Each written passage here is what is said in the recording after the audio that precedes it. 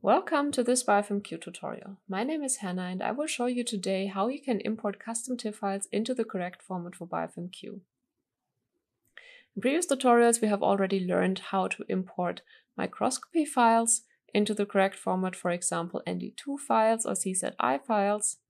However, in some cases you might have TIF files from your experiment, or you might want to export your microscopy files into the TIF format first, because you need them for another cause or you want to have an additional look at it. I have again prepared a directory. Here we have another example ND2 file, which I have opened in the NIS viewer, which is a free program.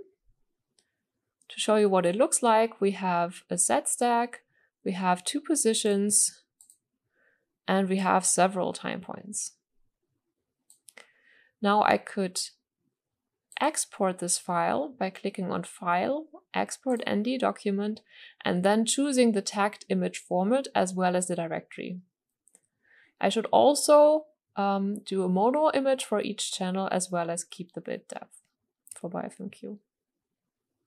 If I now click on Export, a file will be generated, or all the TIF files will be generated. I already did this, and this is the resulting directory here.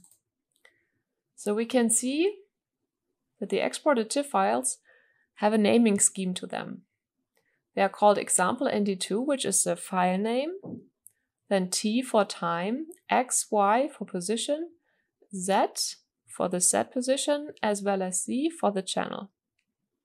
What happens if we want to import these files into BiofilmQ? Let's load the directory. We click on Browse, we navigate to the directory,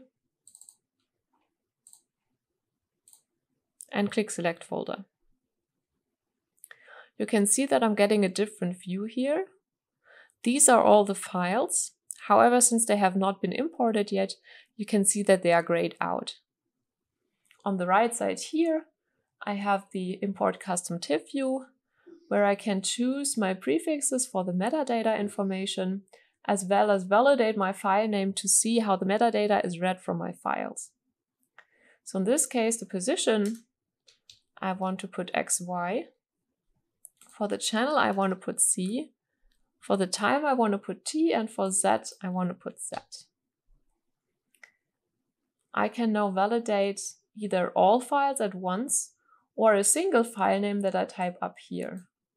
So for example, I could see if my example ND2 file at time point 1, position 1, Z position 1, and channel 1 would be correctly read. You can see here that all of the 4 metadata informations have been read from the file. Now we can click on Validate All Files, and we can see that now I get a list of all of the file names. And for each of the file names, the program tells me which position, which channel, which time, and which set position has been read from the file. Now that I have done that, I can import these files into the BiofilmQ format. When I click Import Custom TIFs, the import begins. We can check what's happening in my directory. I can see now that a new folder has been generated called Export NAS Position 1. There are 2 positions in this particular file. So a second folder will be generated. And in this folder here, you can see now that images as well as metadata files are being generated like before. If I open one of those files in Irfan view and scroll through it, I can see that this is now a Z-stack of a biofilm. So now we will wait until the import has finished. Once the import is finished, we again get this pop-up where we get a list of the different folders that have been generated, and we can choose to switch to the first directory or stay in the current directory. Let's have a look at the first directory in the list.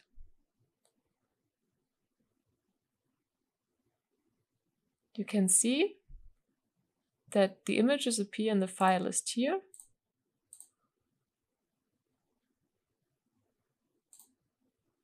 I can switch fluorescence channels, so both fluorescence channels have been assigned correctly.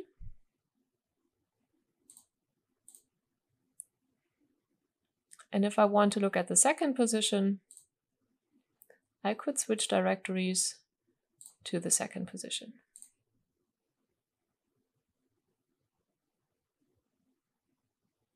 Now there might be special cases where you already have 3D TIF stacks, where the third dimension represents the C coordinate, and you can also import these files with BiofilmQ.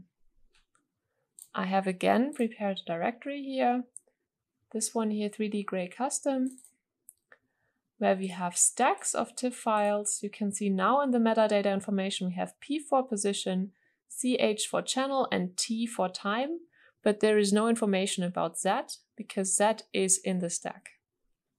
If we load this directory,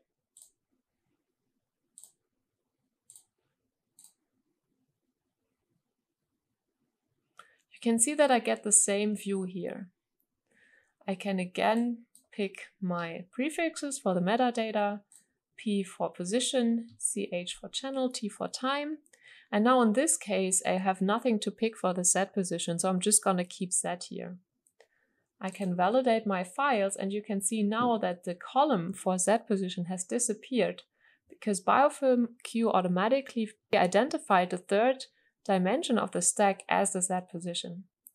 However, this only works with Z. If, for example, you make a mistake and you type pos instead of position, or you don't have a position in your sample at all, and you then click on Validate All Files, missing metadata is detected. In this case, we would have to fill in an automatic value for the position because the position cannot be contained in the third dimension of the stack. So I can choose a value here, for example 1, and by clicking on OK, this value is going to be applied to all of the files. So here you can see I have position 1 for all of the files, and it's marked red because this metadata was not read from the file name, but instead it was something that we picked during the import.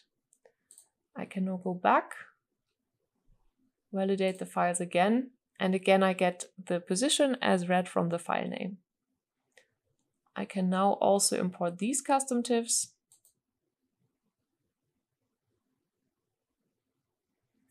And again, I get this pop-up where I get the information which folders have been generated. And I can choose to switch to the first directory or stay in the current one. In this case, let's stay in the current directory. So after this tutorial, you should be capable of importing your custom TIF files into BiofilmQ and continue processing, which will be explained in further tutorials.